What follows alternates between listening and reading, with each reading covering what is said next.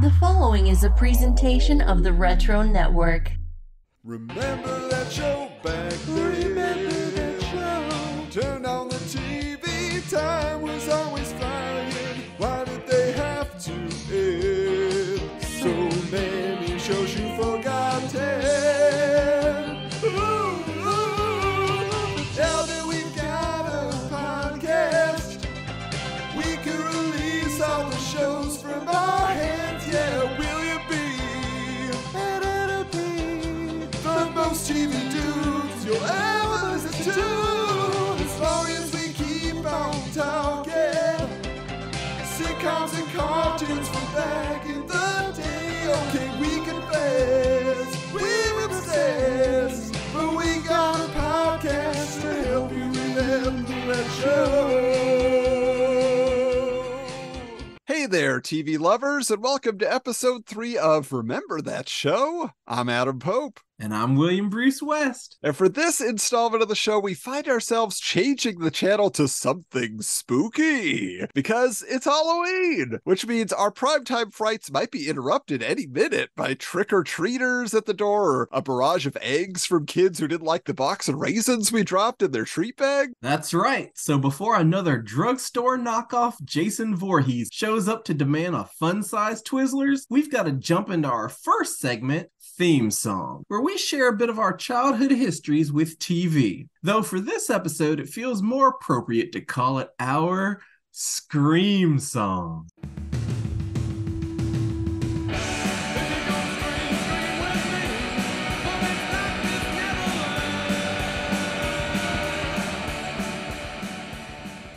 Adam, do you have a favorite Halloween TV watching memory or spooky TV broadcast from the 80s, 90s that you watch every year? Well, so here's the thing, right? The holiday specials that I was tuning in for, it was always Christmas. That was like where I was paying attention. I loved my Frosty the Snowman and stuff like that. But when it came to Halloween, I think I was just too busy filling my pillowcase, with candy. Like I didn't have time to sit at home watching TV. But in high school, so this is still the 90s, I went to see the band Kiss on a Halloween night, 1998, Dodger Stadium. Now, while I was at the concert, the Fox network was running a night of Kiss-themed programming and cutting to Aries Spears and Nicole Sullivan from Mad TV. They were at the concert while it was going on live, interviewing random fans and stuff. And also on that night, the members of the band were making cameos on an episode of Millennium. Remember Millennium? Lance Henriksen there. But they were out of makeup for that one. They were not Kiss. They were playing actual characters on the show. Like Paul Stanley gets killed in the opening segment, But they also appeared as Kiss on Mad TV in several sketches. Like one where they were like life-size action figures. One where Phil LaMarr was Michael Jackson. It was Kiss versus Michael Jackson. It was like murdering people on the set of Mad TV. It was weird. Anyway, so I missed the broadcast that night because I was at the concert. But later, like 5 years later, I was able to track down a bootleg DVD compilation of that whole night of programming. So that is the retro TV watching tradition I have for Halloween. I watch my DVD copy of the full concert, then I watch the Fox DVD and just take in all those shows. And then if I have time, Kiss meets the Phantom of the Park, which was the TV movie they made in 1978 that premiered the week of Halloween. So I have a copy of that too that I'll throw in. But I'm curious for you, Will, what do you go to for Halloween? Oh, that's a good question. Well, first off, I'm glad you mentioned Aries Spears because he's actually the most famous person to follow me on Twitter until he got banned from Twitter. So, Not by you, okay. Not by me, but it was a short-lived thing I could be proud of.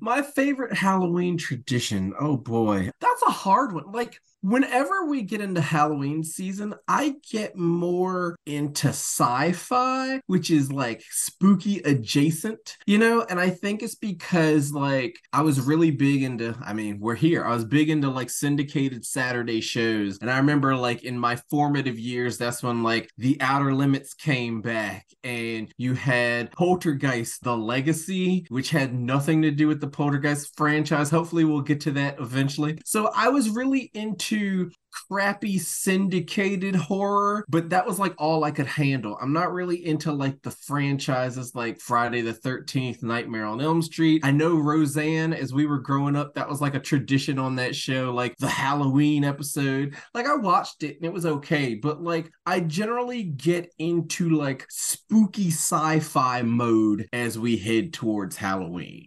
That's interesting. Okay, well then let me ask you this. Is Halloween a big holiday for you? And what was your favorite Halloween costume you wore as a kid? Or were you out there trick-or-treating?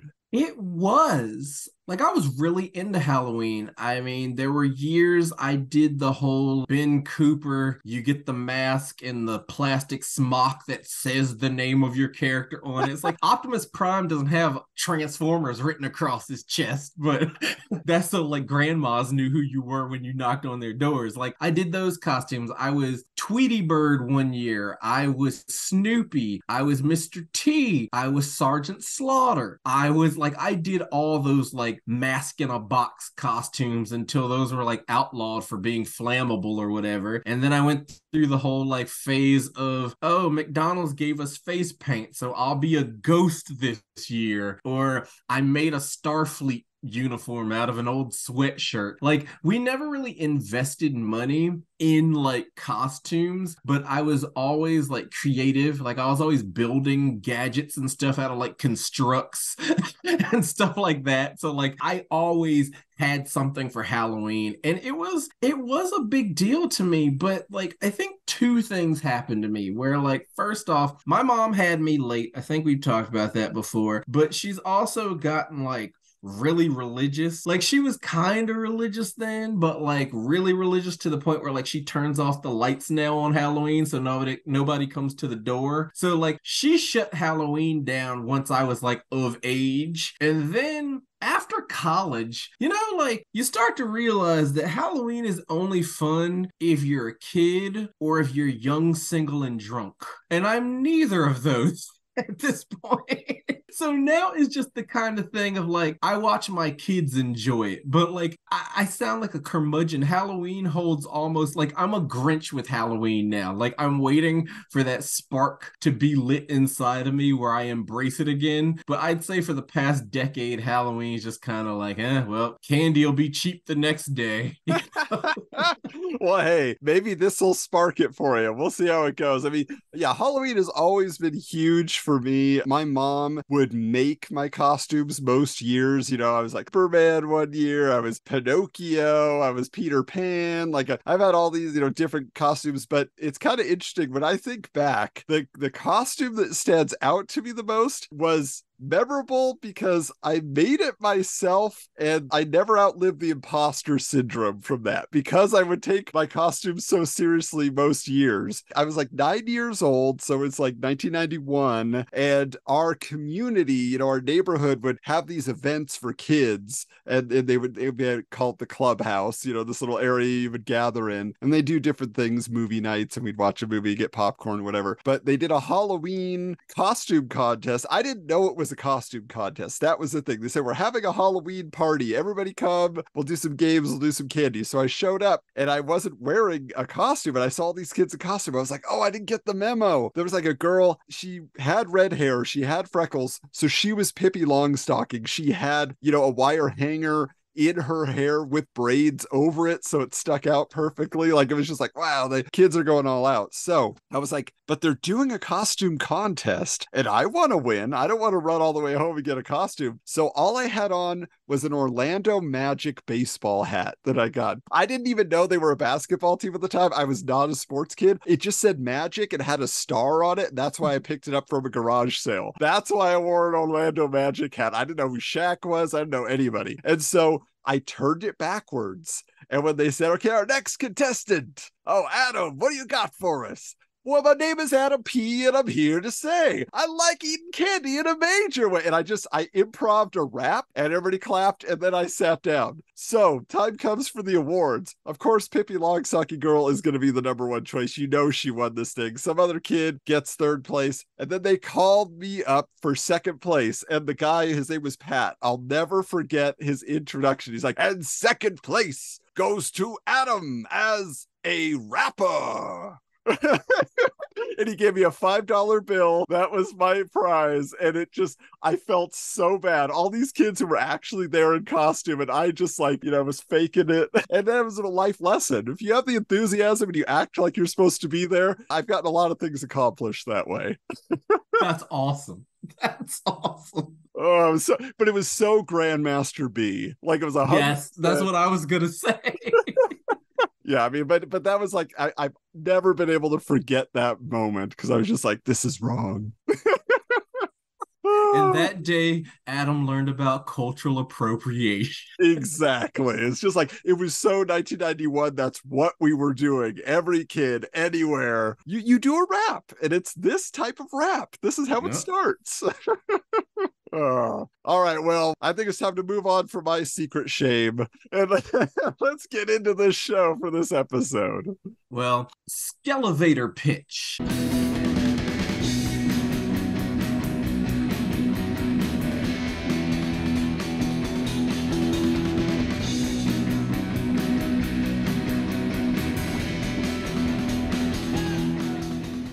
Our topic for this episode is an obscure 80s cartoon called Mini Monsters, which was part of a mostly forgotten syndicated cartoon package called the Comic Strip, produced by Rankin Bass. It was actually the final TV series from the animation company, which created all those stop-motion Christmas specials from the 1960s forward. The comic strip was made up of a rotating group of cartoon shorts that included Karate Cat, which was like Hong Kong Phooey, but he sounded like Rodney Dangerfield. There was Street Frogs, about hip-hop rapping frogs that have not aged well. TigerSharks, the only segment anyone remembers because it was Underwater Thundercats, which Rankin Bass also created along with Silverhawks, and Mini Monsters, which we're here to talk about today. Adam, how often did you watch the comic strip growing up? I would say not as often as I wanted to, because I'm pretty sure it aired on Channel 13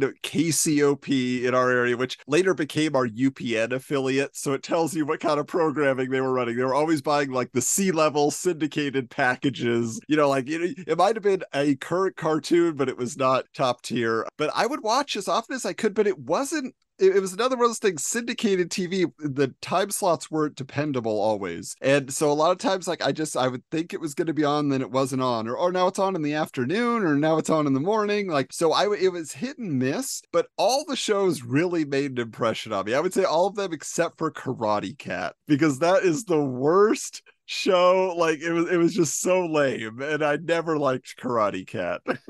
How about you? Did you catch it on the regular, or what was the story for you? Not regularly. I was never home for it. It aired in DC on WDCA 20. That was also our UPN station later on, but it aired early in the afternoon. This was like a year or two before Disney Afternoon, so it started at let's say 2 p.m. So I only saw it on sick days. But then also, like you were saying, I only cared about TigerSharks. I've said before that I have no real affinity for He-Man and Thundercats and all that stuff because I wasn't home for it.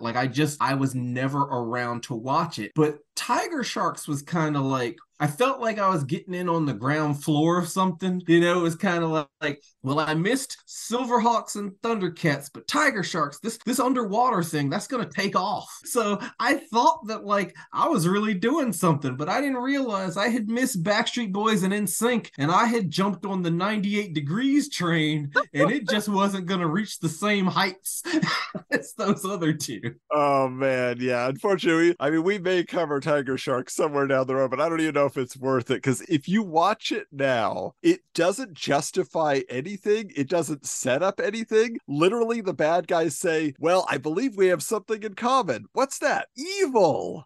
And they're literally, they say they're evil just to be evil. Like, they didn't take the time to make any type of reason why anybody is even there. Like, they're called the TigerSharks already before they're ever introduced to how they transform. What does TigerSharks mean? Why are you a group? What do you do? Like, there's nothing there in that first episode, especially. So yeah, TigerSharks was cool because you're like, oh, but he's a shark man. That's cool. The walrus guy, less cool, but octopus girl, kind of cool. She's no Chitara, but yeah. So anyway, yeah, definitely I feel you there, but we're here to talk about mini monsters. Let me give you the premise here. It was about a brother and sister named Sherman and Melissa. They were sent away to a sleepaway summer camp by their parents because they were acting like monsters at home. But they sent them to Camp Minimon, which was a camp for literal monsters, which they did not understand. So the creators of the show, I feel like, took about as much time to name the characters as they did to order lunch that day, because there's a little vampire, his name is Dracky, and a friendly Frankenstein monster named Frankie, and a wiseacre wolf kid named Wolfie. He's like the Fozzie of the group, a goofy gillboy named Lagoon, like Creature from the Black Lagoon, a macho mummy named Momo, an invisible kid named Blanco, a lumbering lizard who doesn't say much named Klutz. There's Merlin's son, Melvin, and a witch girl named Jinx. Now, the camp director is this organ-playing ghoul. You never see him outside of a silhouette created by the moon, even when it's daytime. There's a silhouette. I assume it's supposed to be the sun, but it looks like the moon still. It's always there. He's got a little vulture with him. But this just keeps going. There are so many characters. There's a crow named Caulfield. He's like the prototype for Virgil from the Mighty Max cartoon by way of Zazu from The Lion King. He's somewhere in between. There's a nerdy camp counselor named Gary. He's kind of like Ugg from Salute Your Shorts, maybe, with Shaggy from Scooby-Doo. So there's a lot to work with here. There's a lot to keep track of. Will, just starting off here, if you had to pick the most memorable character design or character for another reason from this huge lineup, who would it be?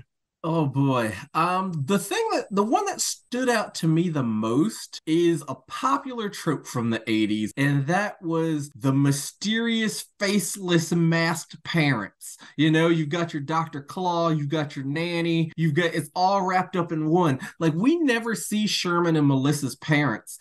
Sherman's mom, we see, is sitting in a chair with her back to you, and she's knitting, and then the dad is reading the newspaper. And that's just them. He never puts the paper down. She never puts the knitting down. And it's just kind of this thing from that era. There's always like an adult you can't see. It feels like one of those things that if you interviewed the production team, they just say like, oh, we didn't feel like designing them, But like, it lets the audience's imagination run wild a little bit. I'm sitting there watching like, I wonder if their parents are monsters and we don't know it, but they kind of know it, which is why they would go to Camp Minimon. It's like, yeah, it was in the classifieds, but it would be a nice little twist if like at the end of the 65 episodes, because yes, there were 65 episodes of this, that he would finally put the paper down and he'd be like an alien or something. And she would put down the knitting and she'd have like one eye, like that would be a nice little like twist to cap things off. So honestly,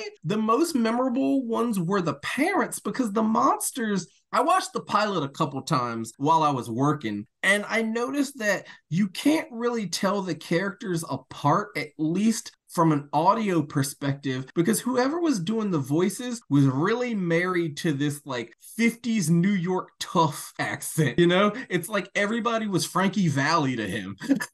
Yeah. It didn't fit the character designs to me. That is true. Yeah, they definitely had a sensibility in that way. And to your point, about not seeing the parents or the adult, that you don't see their face, like I have in my mind what Nanny from Muppet Babies looks like. We only ever saw like, from her waist below. But like in my mind, I know what she looks like, but it's obviously wrong. Or is it right? Because it was meant to be for every one of us who we want it to be. But now, as far as this show goes, though, when I think about it, if I were a tattoo getting person, which I am not, if I needed something for my left butt cheek, it would be Momo. Bubbo the Mummy Kid. Why? okay, he's a mummy and he's got one eye that pokes out from between the bandages. You only ever see one eye. But he also has a single boxing glove on one hand, one boxing glove. And that just like stood out to me so much. I'm just like, what is this? Of course, years later, I become a big fan of Strong Bad, on homestarrunner.com. So maybe there's some, I played into that years later. Oh yeah, Momo had a boxing glove too. But yeah, but it's just, it's the only one that feels unique among anybody else. It's just like, oh yeah, they look like the classic monsters, but that one little accoutrement there, that little accessory that he decided to add was pretty cool. So Momo's my guy, that's for certain. The production notes are like, what if Mike Tyson had a Michael Jackson fetish? I mean, it's almost like, I don't even know what they're going for. Is he supposed to be like Sylvester Stallone? If it is, it's very light. Like you can't really get a vibe from him 100%. But speaking of the vibe, Will, we want to figure out, why did Mini Monsters exist as it is? Why was this a thing that was put onto TV? And normally we're talking about giving a show the green light, but this time we're going to borrow from Stephen King's It, and we're going to talk about the dead light.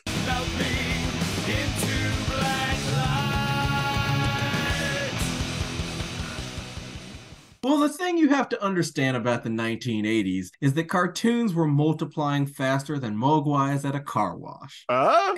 Yeah. Animation was big business, used mostly as a means of selling toys and other licensed merchandise to kids that featured the animated stars of Saturday morning TV from one of the 3 networks. But there were also a ton of syndicated cartoons that were sold as a package of completed episodes to various local TV stations around the country that could be shown whenever their programmers decided they needed to fill a spot in their schedule. The comic strip started in 1987, when this style of series was in full swing. For example, He-Man was a syndicated series, as was Teenage Mutant Ninja Turtles, and even DuckTales. TV stations needed more shows, and if it felt like it was a popular subject that kids would tune into, it didn't matter the quality, they would air it.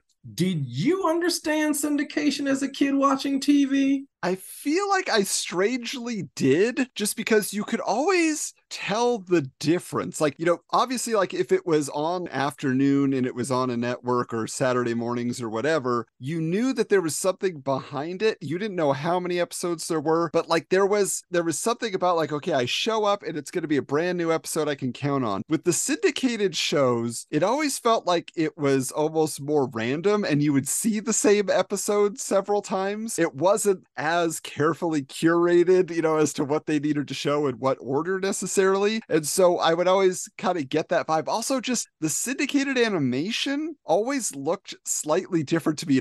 In my mind, it was always more faded than, maybe it's just because the companies that made the syndicated shows, it was the same companies, so their style would come through, whether it was Deke or whatever it might be, So yeah, I think I had an idea of, okay, this is like a show that could be anywhere at any time, but I don't think I knew the word syndication. What about you? Where did that come into your consciousness? I definitely knew about it for animated shows, because you got to remember, we didn't really have Fox Kids yet. That was 1990. I was a charter member of the Fox Kids Club. I left my ID card on an Amtrak one time, and I'm still crying about it. But, so, like, we didn't have, like, yes, NBC and ABC and CBS had their Saturday morning stuff, but as far as weekday afternoons and mornings, it was all syndicated. So I didn't really think about it too much. I think my,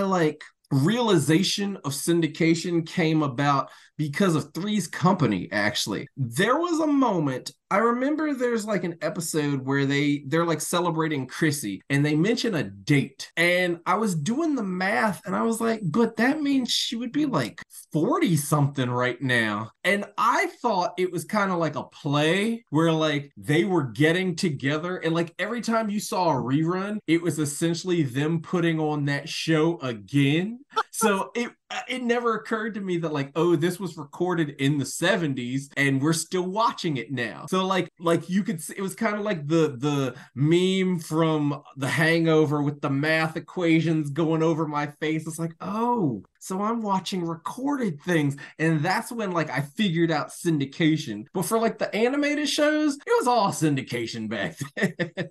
Yeah, well, I thought it was interesting, like when you say the delineation between animation and live action, because I think for me the live action syndication that stood out was something where, okay, we have the new Leave It to Beaver and the new Gidget, and they were always airing back to back, and they looked very similar, and the promos for them were very similar. I was like, oh, okay, so these shows are created by the same company to then be on whatever station they needed to be on. Same with like Out of This World or any of those. We're just like, Right, oh, okay, right. they all seem to have a similar vibe. So okay. But as far as why Mini Monsters itself would be part of the comic strip, then part of this syndication package, kids love monsters. I mean, that's just kind of what it comes down to, right? It only makes sense that, they would do that because monsters on cartoons had been popular for decades. Scooby-Doo was a big hit in the 60s with all the criminals posing as monsters, and it just continued. They just did every new iteration of Scooby-Doo, right? Even to this day. The Groovy Ghoulies, which I mentioned on our first episode, had its moment to give kids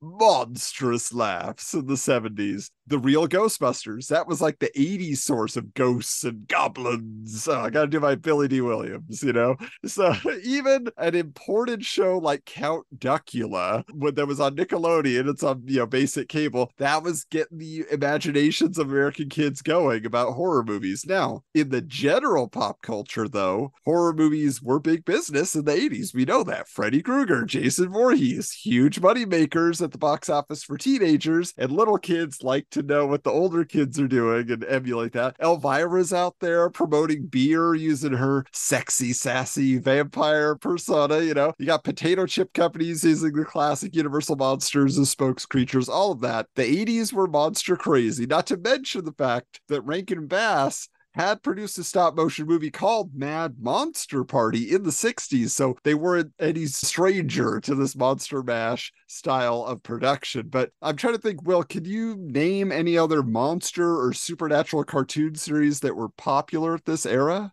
Yeah, I mean, like you said, that the kids wanted what the adults had. So you had like the Beetlejuice cartoon. And then there was the My Pet Monster, which was completely just to sell the toy. But I know our friend Chad didn't mind. He's probably like the biggest fan of that. Then you've got the Ghostbusters showdown with the real Ghostbusters versus the Filmation Ghostbusters. And that was like that era where Filmation kind of had one last gasp before they're like, you guys take the name, So like those are the monster things. But also like I guess maybe some of these had cartoons, like the toy tie-ins. There were like the Supernaturals and in Humanoids and all that kind of stuff. So like those usually had like 4 episodes that aired every day for 3 years. That situation. So yeah, and I think the one that a lot of people know that came a few years later that people might have even confused with Mini Monsters as they heard us announce this episode is Gravedale High, because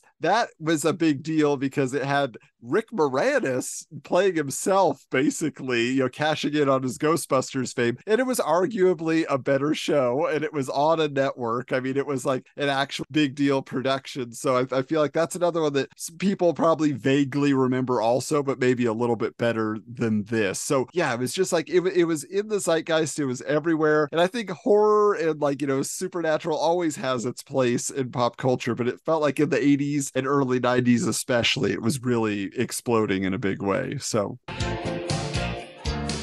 hey everybody, time to take a break from this episode to tell you about our sponsor HalloweenCostumes.com and the great selection of retro TV costumes available. And we're going to also tell you how you can get 15% off your entire order by using the link in our show notes. So I was on the website today, I was browsing around, I found their plus size Alf costume if you want to be Gordon Shumway after a feline buffet. I personally ordered the Inspector Gadget costume a few years ago when my son and daughter went as Rainbow Bright and her her sprite. So, I mean, we just had a full 80s Halloween. That was great. This year, the Ghostbusters costumes are calling my name since my youngest loves playing with my real Ghostbusters toys. Maybe I'll pull the trigger on an inflatable Stay Puft. Now, for the ladies, they've got Velma or Daphne from Scooby-Doo or Lily Munster with matching Herman if you want to go the couples costume route. William, loves his Power Rangers. So for you 90s kids, they've got a fantastic Green Ranger, plus the full spectrum of Rangers, even an inflatable Megazord. They've also got all the accessories you need, just to make your costume as authentic as you want it to be. Of course, there's so much more to choose from, including superheroes, movie icons, video game heroes, and more. So follow the link in our show notes today to get 15% off your entire order at HalloweenCostumes.com between now and October 31st. You'll be glad you did. And now, back to the show. Well, I think it comes to us to start talking about this show a little bit more. Well, yeah, I mean, it was a horror show. Well, it's a kid's show based on horror concepts. Yeah. So I guess the big question is, did Mini Monsters give us the type of comedic scares we were looking for? Let's find out as we celebrate what the show did right by raising a goblet of blood and toast to our fears.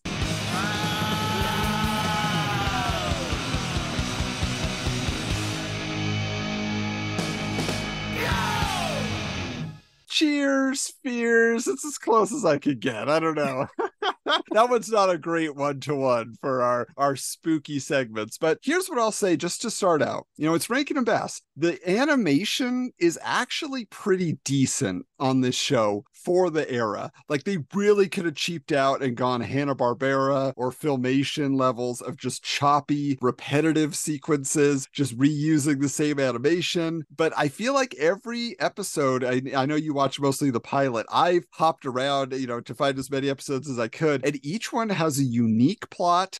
All the animation is original, different angles, different, settings, even though it's all on the camp, most of the time. But there's not even like catchphrases or chants that the characters rely on to be like, kids, remember we say this, so it at least is functional in a way that's not distracting. So you got to give it that, because when they had 4 segments to produce, they really could have done them all, on the cheap. So yeah, I mean, I agree with you. It didn't seem like they recycled a lot of animation. It was very of its time, like it didn't feel like it was something they brought out of some closet from the 60s. It was appropriate for the 80s, but I think that's the best I can say about it.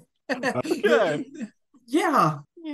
Well, let's talk a little bit about the voice acting, because I would say no voice actor on the show is wholly annoying. They're decent for the level of writing that they were given. It never feels like old vaudeville jokes or they're doing ancient celebrity impressions in a modern kids cartoon. And do you know who the biggest cast member is on the show that was providing a voice? Seth Green. Yes, Seth Green plays the kid Sherman, but there's one more cast member who goes on to be very memorable with a much more annoying voice than she's using here. Oh, wow. I give up. So it's actually Janice from Friends. Really? Yeah, is doing one of the voices here. So I just thought that was kind of fun, that we had 2 people that we got to see, in more reputable productions, I guess you would say. But what do you think about the voice acting in general? Well, as the kids say today, they understood the assignment. Like they didn't go overboard with the vaudeville, or like it didn't feel like the jokes again had been like sitting around and repurposed for this. The voices, all my good stuff segues into a jeer. So, all right, I'm gonna have to like ... There we go. All the voices ... All right, well, this is another thing I want to point out, because they rotate the main cast each episode, which is to say they don't overdo it, because we've already talked about this. There's a lot of monster kids at this camp. There are so many characters on this show, and they don't necessarily try to cram them all into every episode, but like they kind of break off into smaller groups and have their adventures and do things like that. So I found that kind of refreshing, that they're like, look, we have plenty of people to pull from, but we don't feel like there's an obligation that we have to give everybody a line every episode, or everybody has to have something to do. Be like, okay, maybe Momo's not in this episode. Maybe Melvin is not showed up, and you're just like, okay, well, that's, I like that they had some foresight. We built out a world. We'll use them when we want to use them. Monster labor laws, too. Now, the last thing I wanted to mention is, when I pitched this to you, I said it was like Camp Candy meets the Monster Squad. That's what got you in to choose it over Little Dracula. And one of the strange things that I've always found in the Monster Squad is that when they resurrect the Frankenstein's monster in that movie, when he wakes up, he calls Dracula Master. And I'm like, where was that established? Why would Dracula be Frankenstein's master? But in this show, Frankie calls Dracky boss, like he's the muscle to a mafia don. And Dracky's voice doesn't play like, and he's like really any overly Italian, overly New York, anything. But that is the vibe. Like, Frankie definitely works for Dracky, and he calls him boss all the time. So there was something in the air, because both of those productions are 1987. Everybody seemed to believe, maybe from Abbott and Costello Meet Frankenstein, that Dracula was in control of Frankenstein. So I just thought that was weird. I wanted to be like, well, Dracula wears a suit, so of course. But then Frankenstein wears a suit, but Dracula has a cape. So I think we've learned that cape and suit trumps suit by itself, so it makes sense. Well, here's the thing. You're kind of indicating this. I think it's obvious that many monsters lacked bite or a sharp wit. So I think it's time to show our fangs as we give it some sneers.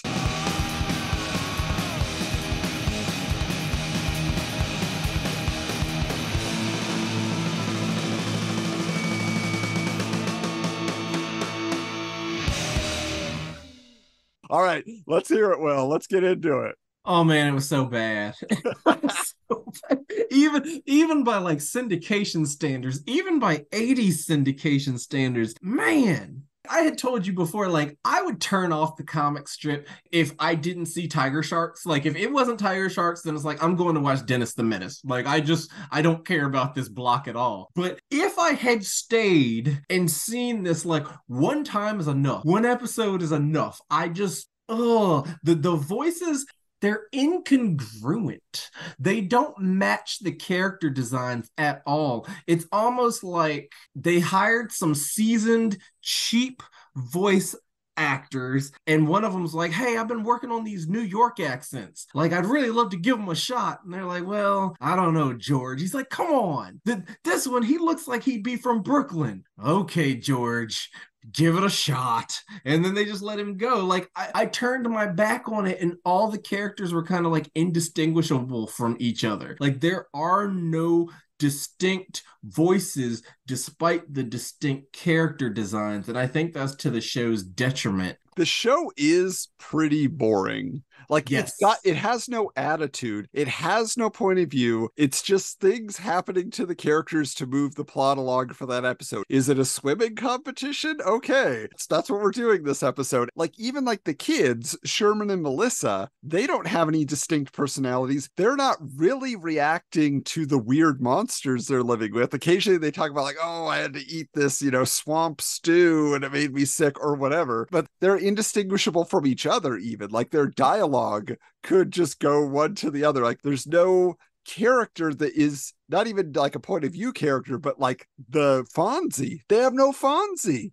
There's no Fonzie. There's no catchphrases like you were saying. There's no like hook to remember, like, oh, he said the thing, And it's just like you're saying, Sherman and Melissa are indistinguishable. There's a lot of like prototypical stuff going on here. Like, I look at this show and I'm like, I could see how someone watched this and ended up with like Gravity Fall. There's a lot that could be done here, but I think the format is to his detriment in that these were 9-minute shorts. And this is before the age of Adult Swim swooping in saying, like, hey, you can tell a whole story in 11 minutes. They hadn't mastered that yet. So, like, right when the story gets going, it's over. Like, they hadn't figured out pacing. And so there's not enough time to latch on to these indistinguishable, soulless characters to begin with. Again, we've talked about there are too many characters for what they're doing. You don't need Melvin. You don't need Merlin's son when you already have a witch character who can also do magic. Like that's redundant. You have Klutz, who is a mini Godzilla, but he's just kind of like, her.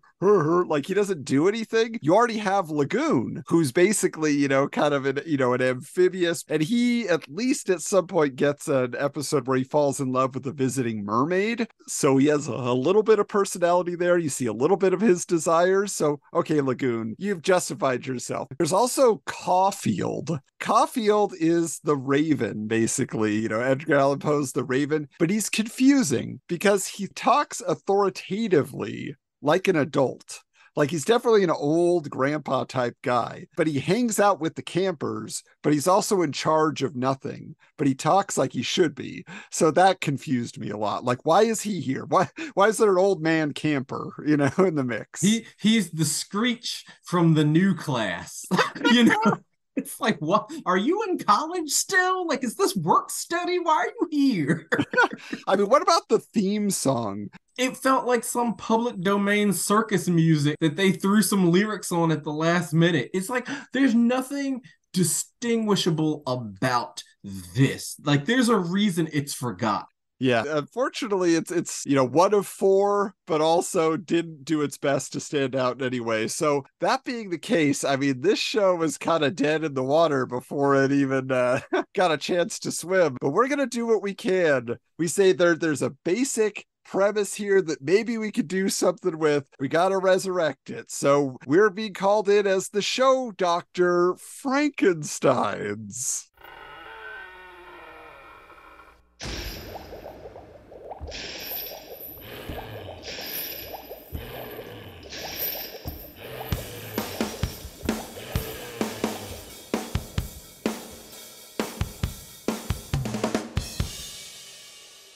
Oh, a stretch.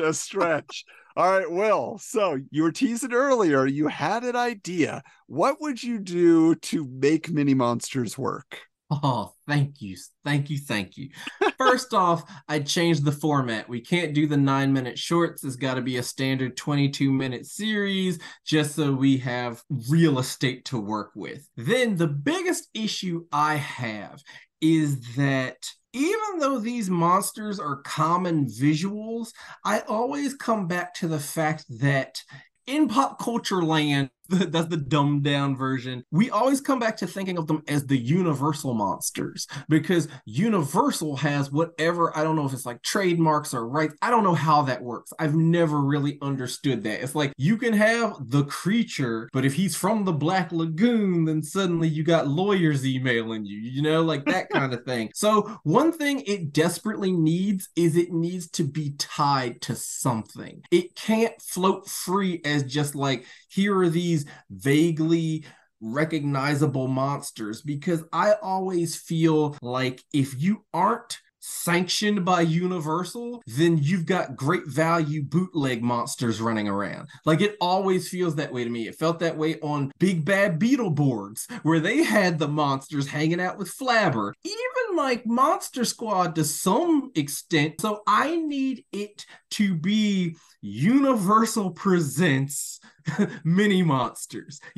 That way they can actually, like, I don't know, it gives them an air of legitimacy. That brings in parent, because your parents and your grandparents grew up with the Universal monsters, and then they find out like, oh, there's this cartoon spinoff of that thing I'm familiar with. Well, let me sit down and watch it with you. But nobody cares about just like unsanctioned syndicated mini monsters, So I need it tied to something, even if not Universal, then tie it to Monster Squad. They came out roughly the same time. Like Monster Squad came out in August. This came out in September. Same year. You could have sat on this show for a year and then had it be that like these kids kind of knew the kids from the movie and now they're hanging out at camp with like the offspring of tangentially related monsters to the Monster Squad. Like I need it tied to an existing property just so like it has legs. Nothing feels special about this. So I need like a toy tie-in, even if it was one of those 80s cartoons designed just to sell toys. That's what 90% of them were. There's no real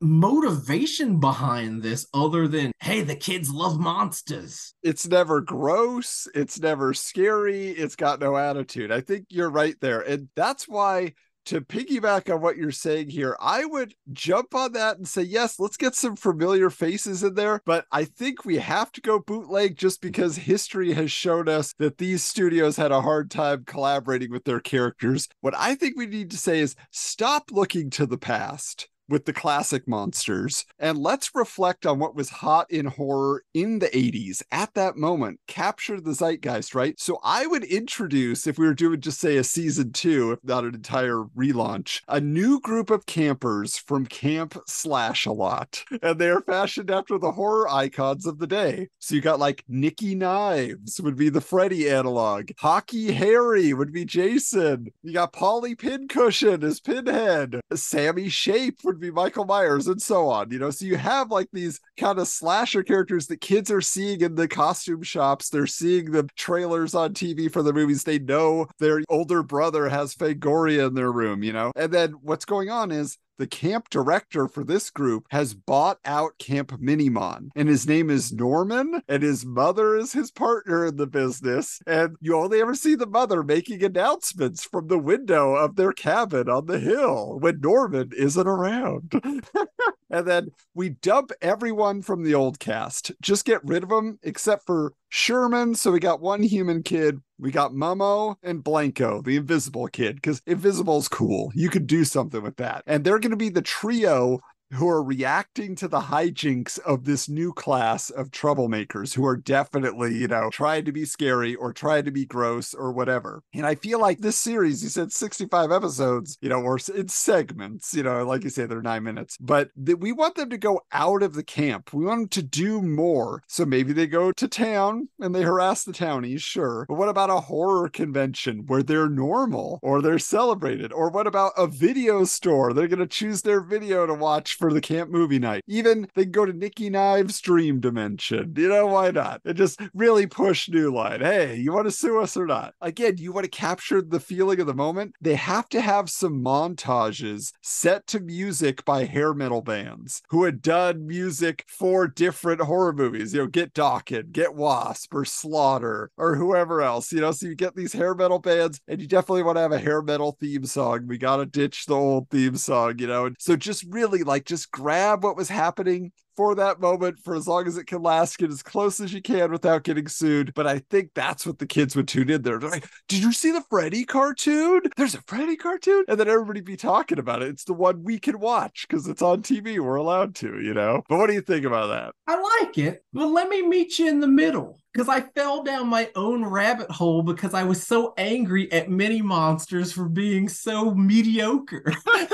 What I was trying to do, and I think it could work well with your concept, but I keep coming back to it needs to be buoyed to something existing. But I'm going for the franchise, baby. I want multi-generational. So what I would do, you sold this to me as Camp Candy meets the Monster Squad. And I took that to heart. So what I would do is insert a star, a horror star, a star who means spooky. And I would rebrand this as Vincent Price's Mini Monsters. And you remember that organist who you only see in silhouette? Well, guess who that is? Vincent Price. And then the rest we can have the Nicky Knives and all that because we'll make our deals with New Line or not and just see if they call us. But we need that pillar of the community. We can't have Elvira because she's too boobily and she's also too big for that during this time. But Vincent Price is kind of winding down. It's post-Thriller.